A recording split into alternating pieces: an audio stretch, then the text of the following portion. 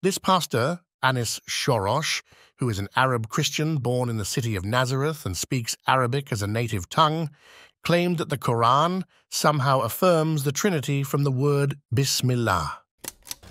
That when we say Bismillah ar-Rahman ar-Rahim, we see the Trinity 113 times in the Quran, like the Bible says, Bismillah wal ibn wa ruh al-Qudus. These are the kinds of baseless, inane accusations we often hear from the Christians, even ones supposedly to be knowledgeable expert and a critique of Islam and the Quran. How did the good Sheikh respond to such ignorant claim?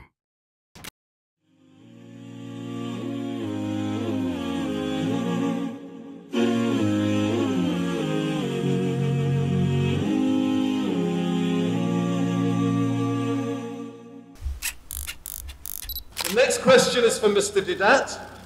A quotation, I and the Father are one. In the Greek, the word one is neuter, denoting one in essence and one in nature, not just one in purpose. Mr. Didat, would you like to comment?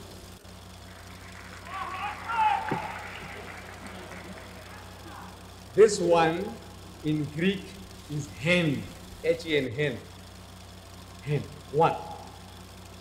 Now, the same word hen is used in John chapter 17, where Jesus is speaking to God Almighty. He says, I am one with you, and you with me, and the disciples with me, I in thee, and thou in me, we are all one. Hen, same hen. So now, if this one makes one in that bodily form, like a sausage, one becomes like a sausage with God, or Jesus becomes one with God as a sausage, because it says this is one means one. Like Adam and Eve, the Bible says that they twain shall be one flesh, one. Sausage? No, in purpose. Same word in Greek, hen. The same word in Greek, hen, for the disciples, including Thomas and Judas. All of them, we are one with you, I with you, God Almighty, and you with me. They are one with me, and I in them. Now that oneness, I'm asking, what oneness? Same hen in Greek. Does it mean that they all became a sausage? All the 12 disciples and the traitor Judas and with God and Jesus become a sausage? No. This one is in purpose and not in body or power or omnipotent omniscience. In their eagerness to raise the status of Jesus as divine, but lacking clear verses in the Bible that agrees with this position, this verse from John 17 is often the go-to verse for the Christians even today, as indisputable proof that the Bible is very clear about the divinity of Jesus. But this verse is clearly ascribing not just Jesus to be one with God, but the other disciples as well, using the very same term in both cases. This is eternal life, that they may know you, the only true God, and Jesus Christ whom you sent. So Jesus is saying the one that sent Jesus is the only true God. So Jesus is saying that the one God that sent him is the only true God, and Jesus was sent by God, not God. Before Abraham was I am. I am. And I am the Father. Sure, I got you.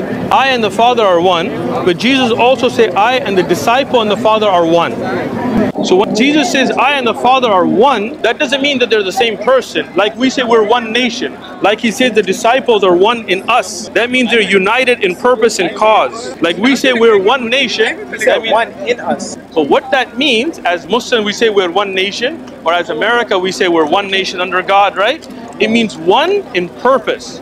Yet they wanted us Muslims to accept this interpretation as proof of divinity, that somehow, when it comes to Jesus, double standards are applied, and any hint of the divinity of Jesus must be immediately accepted.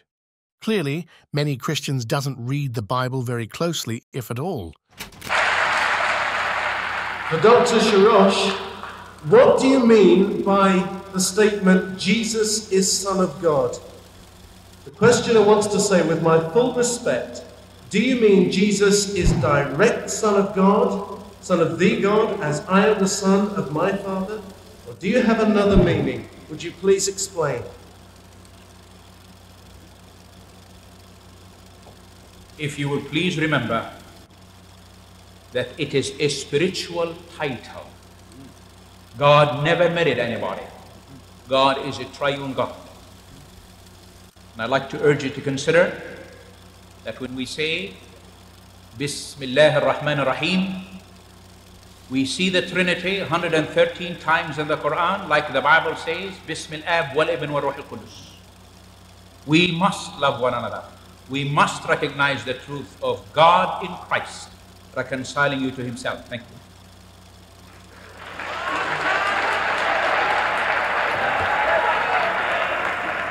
Mr. Didat,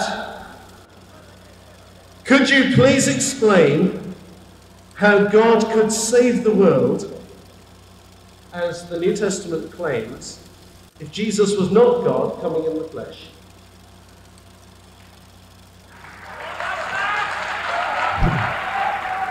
Let me first correct my brother Shurosh about Bismillah ar-Rahman ar-Rahim. You see, Bismillah ar-Rahman ar-Rahim means in the name of Allah, most gracious, most merciful.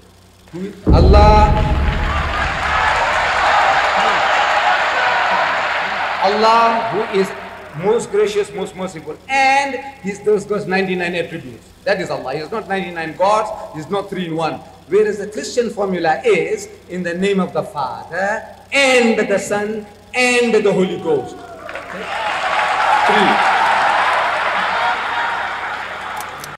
This pastor who is debating Sheikh Didat, Anis Shorosh, is a Palestinian evangelical Christian author and speaker. Being an evangelical and an Islam critique, he holds quite a lot of controversial and blasphemous opinions about Islam over his many decades of evangelical work and preaching. He was even arrested once and charged with first-degree attempted arson for allegedly burning tax records of his religious organization in an attempt to set his building on fire. He had since passed on in 2018.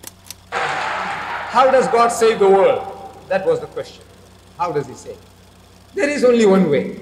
And the way is believe in God and do good deeds.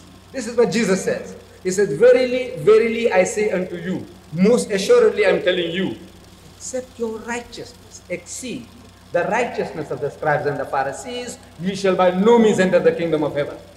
Unless you are better than the Jew, there is no heaven for you.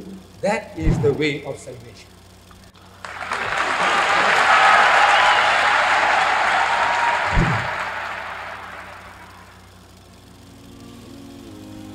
If you enjoy this video, please like and subscribe to Islamica to support our efforts. Thank you.